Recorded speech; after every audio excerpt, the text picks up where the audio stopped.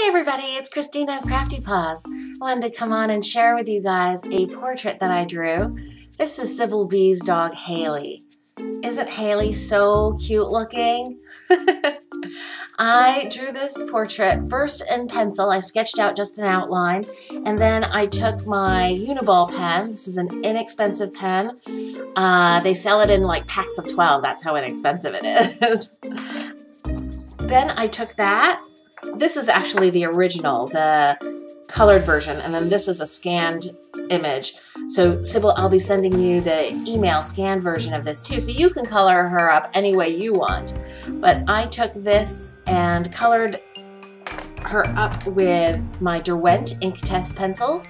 It's one of my favorite watercolor pencils. I love the consistency of it. It blends really smoothly. And they are expensive, which is why I only have a set of 12. But that's okay for now, and it has a good color range.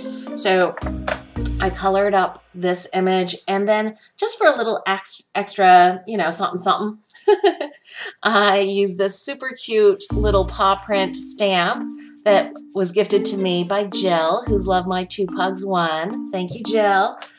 I used this Brilliance Sukaneko brand Moonlight White pigment ink, and it gives a really nice coverage over top of the watercolor pencil, all brushed out obviously with my water brush. So that's my portrait. Sybil, I hope you like it, and I'm going to attach here some pictures, just a little quick slideshow of the process where I took pictures along the way as I was drawing this image. I hope you guys are having a great day, and thanks for watching. Bye.